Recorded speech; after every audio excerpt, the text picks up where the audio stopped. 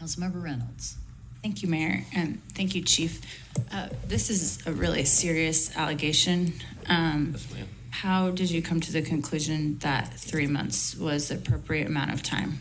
I can't go into specifics of that, but I can talk to you about my process.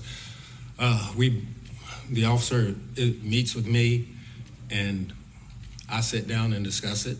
And obviously, the amount of discipline recommended lets them know that it's a serious subject. And talking with the officer, I try to get a feel as to whether or not it is malicious, intentional, or accidental.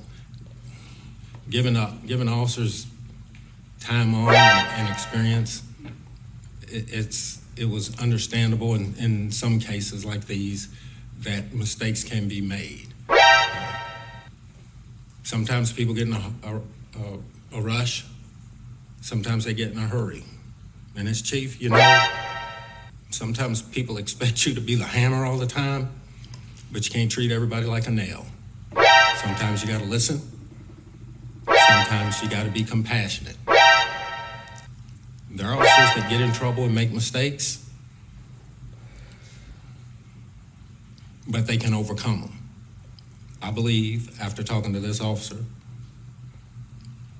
he can overcome this and continue to be a good officer. But I also believe that this officer has to understand, or officers have to understand, how serious police business is.